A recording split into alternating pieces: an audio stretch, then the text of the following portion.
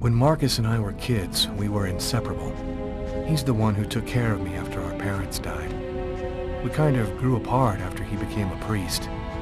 But he's still the only person I really trust.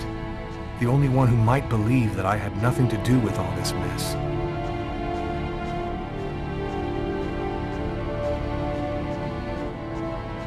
Whoa, watch out, little kids. Watch out. I'm happy to see you. I missed you.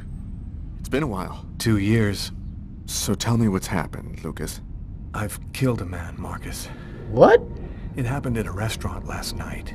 It's like I was possessed, in a sort of trance, like I was a puppet on a string. I saw what I was doing, but I was powerless to stop it.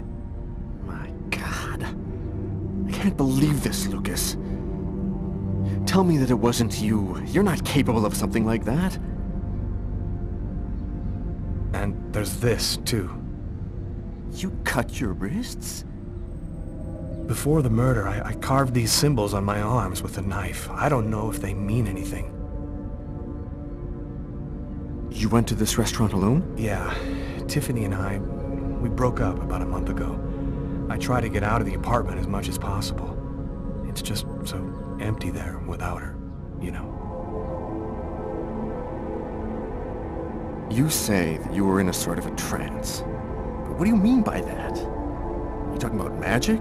Or sorcery? Or something like that? Marcus, I don't have an explanation. I'm just telling you what happened, that's all.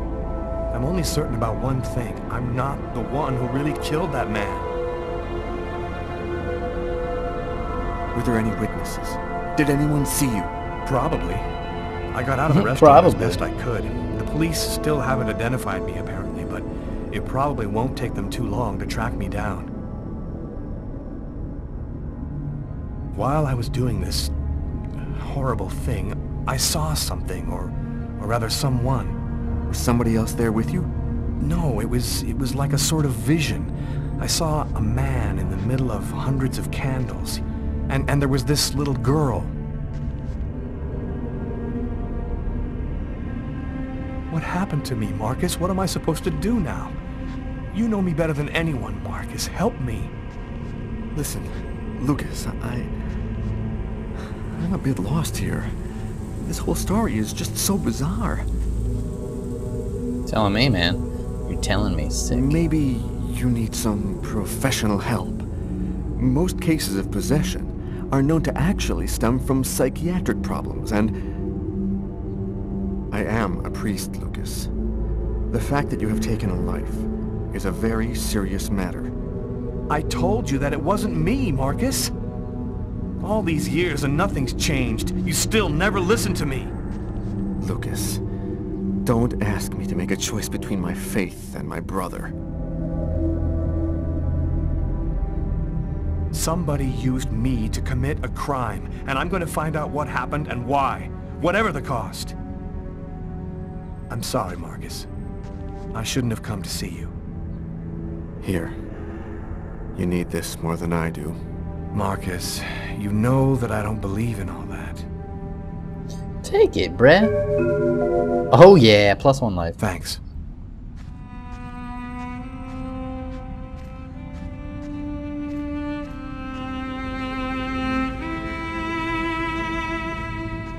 Oh, fucking crow again, man.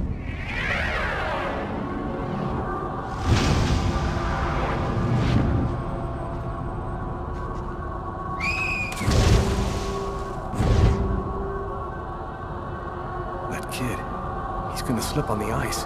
I've got to stop him. The cop in the restaurant. If I don't do something, the child will die. If I do something, the cop will recognize me. What am I gonna do?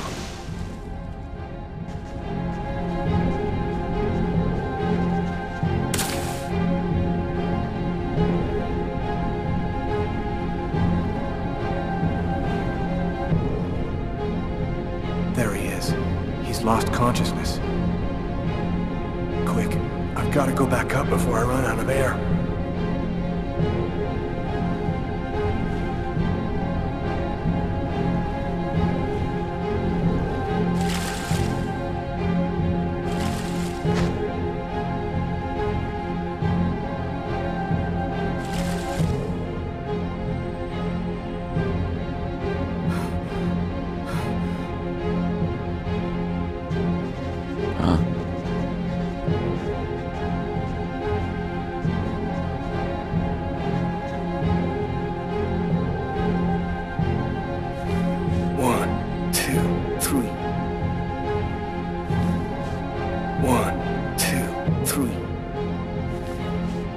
1, 2, 3.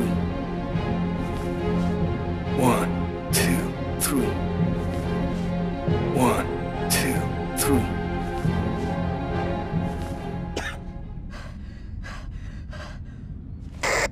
Patrol 324. Kid just fell into the water. Send an ambulance right away. Man, what courage. The kid would have died. That guy's a hero. He dove into freezing water to save the kid. The kid never would have made it out of there without him. The cop recognized me. We both knew it. It's hard to say why he didn't turn me in. Maybe he decided I was even.